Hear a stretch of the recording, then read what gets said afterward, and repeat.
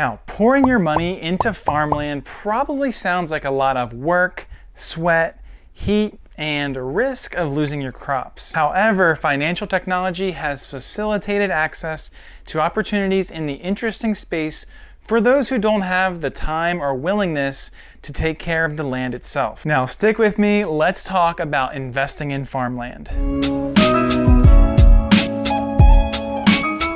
Thank you so much for checking out our channel. If you aren't already subscribed, please simply click that subscribe button. It doesn't cost you anything and really helps us out big time. Anyway, guys, let's get into what this video is all about, and that is farmland investing. Let's first start out with what exactly farmland investing is. Farmland investing consists of buying land on which different types of crops, such as maybe corn, rice, soybeans, or even fruit, will grow, even though you will not be in charge of operating the land itself. Now, when I say operate, I mean taking care of the entire process of seeding and harvesting, something that a farmland investor doesn't necessarily have to do if he acts as a non-operator landlord. According to data from the U.S. Department of Agriculture, the USDA, farmland investing has generated positive returns for the past 29 years, yielding at least an average of 11.5% per year to investors in the form of higher land value and rent or crop earnings. This return is remarkably similar to the historical performance of the S&P 500 index, which makes farmland quite an appealing financial asset. Now that you know more about what farmland investing is and how profitable it can be, let's take a look at 5 ways to invest in farmland for non-accredited investors. The first way non-accredited investors can invest in farmland is through farm REITs, which stands for Real Estate Investment Trusts. Now, this is an investment vehicle through which investors can own a portion of one or several properties. These properties are owned by a single legal entity that in turn issues individual shares to investors, allowing them to get exposure to different segments of the real estate market, including farmland. One of the largest publicly traded farmland REITs is Farmland Partners. Now, the market capitalization of this REIT currently stands at $407 million, while the company's dividend yield is currently 1.59%. In the past 5 years, this REIT has generated an annual 6.8 CAGR to investors, not including its quarterly distributions. Meanwhile, another popular farmland REIT is the Gladstone Land Corporation, ticker symbol LAND, which currently has a market capitalization of $747 million while offering an annual yield of 2.15% to investors. Now, interestingly enough, the performance of this REIT has exploded since the pandemic, with the land delivering an outstanding CAGR of 23.5% to investors in the past 5 years and a significant improvement in its performance since last year. Agricultural stocks are equity instruments issued by companies within the sector. Investors can buy these instruments as a way to indirectly bet on the positive performance of farmland operations in the United States, as higher productivity and output volumes should lead to an improvement in the financial performance of these firms. Some examples of agricultural stocks would include Bayer AG, ticker symbol BAYRY, which produces fertilizers and pesticides to accelerate the growth and protect crops, along with Bunge Limited, ticker symbol BG, which engages in the transportation of multiple agricultural commodities. Some ideas of industries operating in the farm sector include crop production, fertilizers and seeds, equipment, distribution and processing. Now let's move on. Rather than taking the risk of trying to pick the best individual agricultural stock, investors can get exposure to a wide range of different companies by investing in vehicles that hold a basket of stocks within the sector. Both exchange-traded funds, ETFs, and mutual funds offer this kind of exposures, and they are popular vehicles among investors who prefer to take a more relaxed approach when investing in agriculture, as they don't have to do the heavy lifting involved when selecting the most promising companies within the space. Investors can pick up an ETF that holds a basket of different agricultural commodities such as soybeans, wheat, and corn. Some examples of this kind of ETF include Invesco's DB Agriculture Fund, ticker symbol DBA, which does focus on buying soft commodities like corn and wheat, currently managing almost $900 million in assets on behalf of investors while charging a 0.94% annual fee. Investing in soft commodities is another way to get exposure to the agricultural industry in the US, as you could buy a basket of different commodities such as corn, wheat, grains, and cocoa if you believe that the demand for these crops will evolve positively. Commodities can be bought separately through futures and options offered in the financial markets, or you could also buy them directly and take care of the storage if that is a convenient choice for you.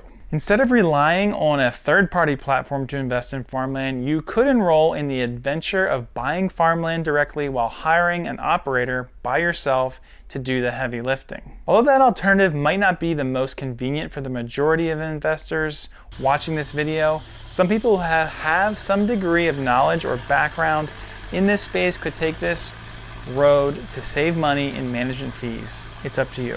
Now let's take a look at 6 ways to invest in farmland for accredited investors. An accredited investor is someone who meets one of the following criteria.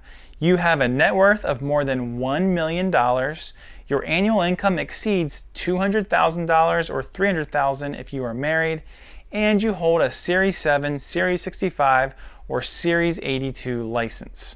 Unfortunately, most platforms need you to meet one of these criteria to be eligible for investing in farmland.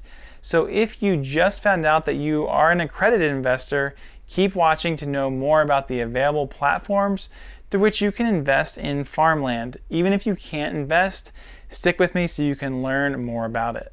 Farm Together is a Delaware-based investment platform through which accredited investors can get exposure to farmland by buying a portion of the properties in which the fund invests. The minimum investment required by Farm Together at the moment is $15,000, with absolute returns ranging from 7% to 13% per year and average cash yields of 3 to 9% per year. The company claims that adding farmland to a traditional portfolio of stocks and bonds tends to increase average returns by around 0.56% per year, while the standard deviation of the portfolio is reduced due to the inherently less volatile nature of land prices. You can check out our full Farm Together review on themodestwallet.com to learn more. I'll leave a link above and in the description if that is something that might interest you. AcreTrader is an Arkansas-based platform that enables farmland investing by establishing a separate limited liability company that owns the land while hiring an operator to exploit the soil. Investors are allowed to purchase shares of that LLC. A share represents 1/10 of an acre, which means that you'll need 10 shares to own an entire acre of the property. The process of investing in farmland is facilitated by allowing investors to complete the transaction 100% online. Operators pay the farm rent in cash, and that becomes a fixed income for the farmland investor, while the value of the land can also increase over time, to generate those capital gains. The expected cash yield produced by the farmland picked by AcreTrader ranges from about 3 to 5%.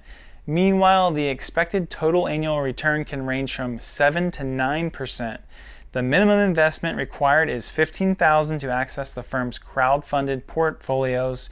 You can check out our full review of AcreTrader on the modestwallet.com blog. I'll also leave a link above and in the description below. Farmland LP is a company headquartered in San Francisco, California. It has been offering access to opportunities in the farmland space to investors for 12 years now. They reportedly manage more than $175 million in assets on behalf of clients. Most of the company's 15,000 acres of farmland are located in Northern California, Oregon, and Washington, and their screening process for selecting new properties involves the assessment of 3 key variables: sun exposure, soil quality, and access to water sources. Some of the crops planted in the properties managed by Farmland LP include wine grapes, blueberries, sweet corn, ryegrass, and peppermint. Now, the fund claims to have delivered an average annual return of 11% for investors in the form of cash distributions and capital gains. The minimum investment required is $50,000. Farmland LP has extensive experience in managing farmland and has also delivered sizable returns for investors for an extended period. Its management team includes seasoned executives with dozens of years of experience in many areas that are relevant to the business, including financial management, biology, and investments. The annual management fee charged by Farmland LP Trust is 1.75%, and there is an incentive fee of 20% return after investors have received an initial 6% return on their investment. I know that sounds a little tricky. For example, if the land yields 15% return, Farmland LP will receive 1.8%, while investors will receive a net return of 13.2%.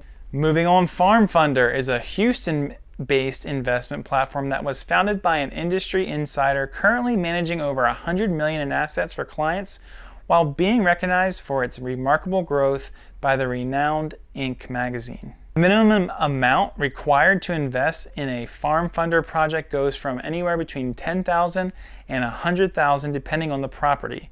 Now, bigger properties demand a higher investment, and while investors make money a bit differently than usual, since instead of land rent, they get crop profits along with any appreciation in the price of the land. Now, FarmFunder's unique approach, which involves the distribution of crop profits, is particularly interesting as investors can benefit from an environment of higher commodity prices, such as the one we are seeing at the moment, while there is also the possibility of realizing capital gains via higher land prices. Meanwhile, Brandon Silvera, the company's chief executive, is a fourth-generation farmer who does hold a degree in agriculture.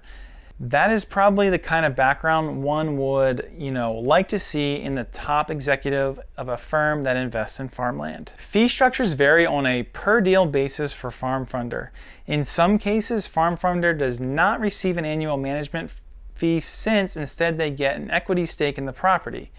Meanwhile, there are other costs that the investor must cover on a pro-rate basis, such as broker-dealer fees and the costs involved in developing and operating the farm. When FarmFunder does not take an equity stake in the property, annual management fees may range from 0.75% to 3% on the investment. Investors also have to pay an estimated 0.5% annual fee to an affiliate company called Farmland for operating the company. Founded in 2016 by former naval officer Chris Raleigh, Harvest Returns has emerged as a well-reputable provider of farmland investment opportunities. Harvest Return raised $14 million in these past 5 years, while distributing $1.8 million to investors who have bought a portion of one of the properties that comprise their portfolio. Harvest Returns specializes in productive farmland that caters to livestock, timber, and indoor agriculture, and the firm aims to be a passive income producing vehicle for their investors. This makes Harvest Returns kind of a niche farmland investing solution, as not every vehicle out there offers exposure to these particular crops. The minimum investment is quite low compared to other providers at $10,000, while certain deals are open for non-accredited investors. Harvest Returns is a low fee provider, as the company does not charge an upfront fee or annual maintenance fee for the properties it manages. Harvest Returns manages to keep fees at zero for investors by passing on the costs resulting from the transaction to the sellers. Steward seeks to act as a bridge between farmers and investors by providing a marketplace. The company was founded by the co-founder of a well-known crowdfunding platform called Fundrise, and was officially launched in 2017. Make sure you check out our video we've done on Fundrise. I'll put a link up here. Since then, it has helped dozens of projects in getting funding through the Steward platform, which acts as a peer-to-peer lending marketplace that focuses specifically on farmland projects. This lending approach to investing in farmland might be more appealing to investors, seeking a steady stream of fixed income rather than depending on the fluctuations in the price of farmland they would own when investing with other providers on this list. The minimum investment with Steward is perhaps the lowest within the group, as investors can start lending with as little as $100.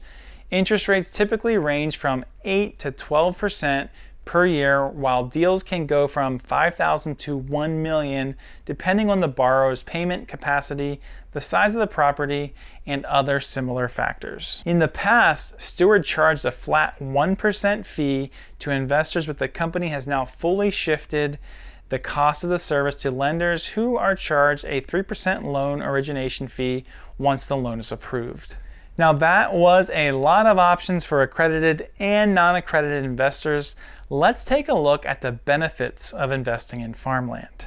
Farmland investing has delivered solid gains for investors in the past 30 years or so, while reducing a portfolio's risk amid the lower volatility displayed by the price of farmland during this period.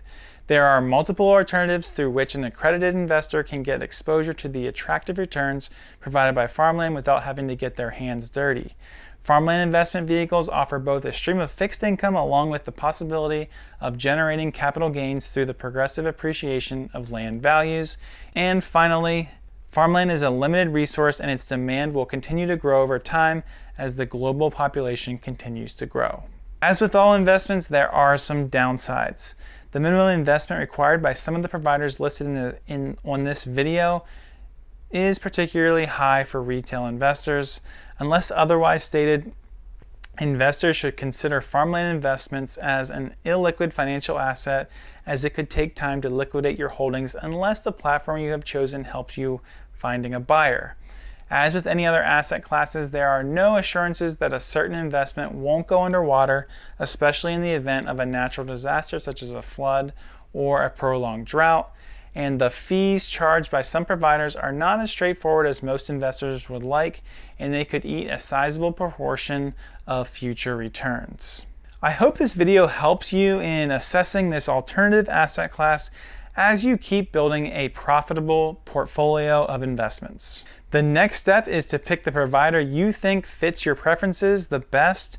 Now remember that certain providers only work with accredited investors, while other vehicles are available for virtually any kind of investor. Be sure to check out our other videos on alternative investments, and feel free to drop us a comment if you have any questions about what we just discussed.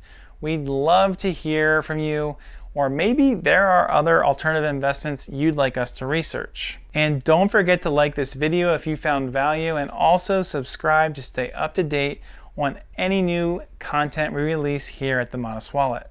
As always, thanks for watching, and I'll see you in the next video.